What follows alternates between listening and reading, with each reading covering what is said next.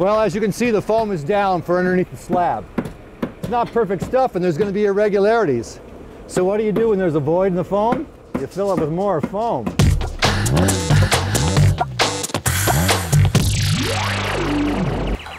Bright and early this morning, the concrete pump truck is in place and ready to go. So, of course, all your best plans about being prepared for a pour are always met by the one last thing you got to do. Right now they're putting the last bit of the supports against the fence to keep the pressure of the pour from blowing out the sides of the fence. So we're just cutting some more straps here for the support. A little stressful first thing in the morning, getting those last details going. It's always a little bit anxious, you know, got a concrete coming, there's a certain time frame, it's all, you got to get it all right. The first cement truck is here on time and starts to feed the hopper of the pump truck. Well, it's time to pour the cement. Or not. It appears the cement is stuck. It's clogging the tube of the boom arm. Remember, the clock is ticking on the cement. $3,000 of concrete sitting here. But welcome to the world of construction. A world where if anything can go wrong, it probably will. This truck is 90 bucks an hour. We've got 2 of them. The material inside's been accelerated to combat the cold. The pressure to pour is on. And they can't get the pump unclogged. So what do? You do what you can. You beat on it. You take it apart. Meanwhile, the second cement truck pulls up with another 10 yards. And the pump is still not working. Dan has to make an executive decision. So we found somebody nearby who had a bigger, heavier duty pump. Bigger, yeah, but with size comes a whole new set of problems. Wires overhead, a power pole to one side, and on the other side, a mystery tree. Is it a fruit tree? No, it's not a fruit tree. Oh, It's okay. just some, nobody even knows what it is. It's a bizarre tree. I have to cut it out. I have to get rid of it.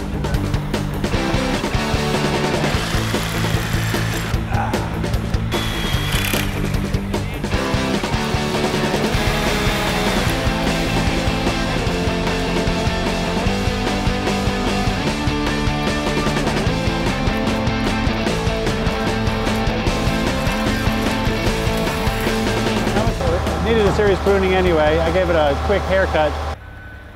Well, it's not pretty, but at least it's still alive. So you getting it all worried about time and the concrete? Absolutely, absolutely. Concrete, it's going on us. And we put an accelerant in one of them. So, because it's a cold day and gotta get that out of there. So, we gotta use this to get that off of there, all the time avoiding these and making sure we don't hit that. Using the remote box, the operator has greater control. He can move freely around the site and maneuver the boom through the obstacle course to the opposite end of the pour site. So here we are. I'm gonna check my watch here. It's 3 hours later. The cement flows into the pump hopper, no problem. But remember, that's the easy part. Now it has to go out through the 50-foot boom. Well, it's time to pour the cement. Here we go. Again, or not again.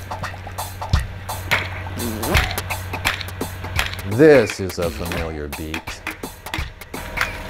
That's a better sound. Hey!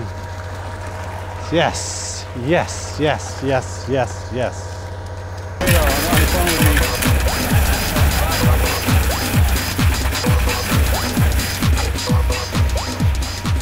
Once it goes, it really goes. The crew directs the flow of the cement, and the boom operator follows them with the articulated arm. This is called a monolithic foundation, because the footing and the slab are poured all at once, footing first.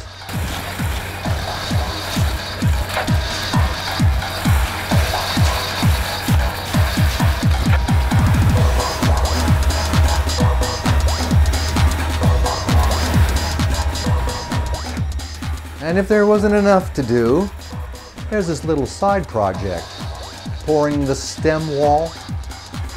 You know, that little thing that holds up the other half of the house. It's already kind of setting up here, so you've got to screed the top of it, or else it's extra pain in the ass when it comes time to frame it. Here comes a little more pain, Dan.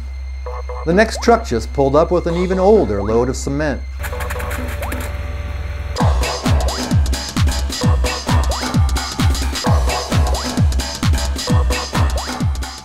Now, believe it or not, comes the hardest part. The slab has to be poured, screeded, and completely smooth before it gets hard, or the whole day could end in disaster.